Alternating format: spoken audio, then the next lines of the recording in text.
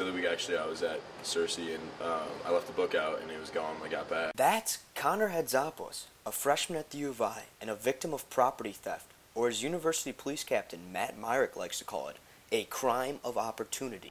People who may not normally be thieves may be tempted to become a thief just because the opportunity has presented itself and they can't fight that temptation.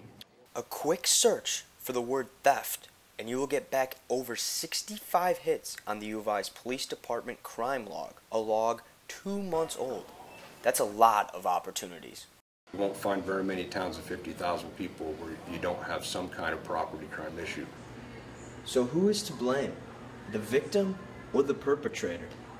Or maybe it's the underlying mindset about crime on the U of I campus. It's been my experience that a lot of folks either come from Chicago or the cities up around the suburbs in Chicago, and they think this is small town America and nothing happens here and you can leave your doors unlocked and nothing's ever going to happen. And for our friend Connor, he would tend to agree with Officer MYRICK. I'm not as alert as I think I should be.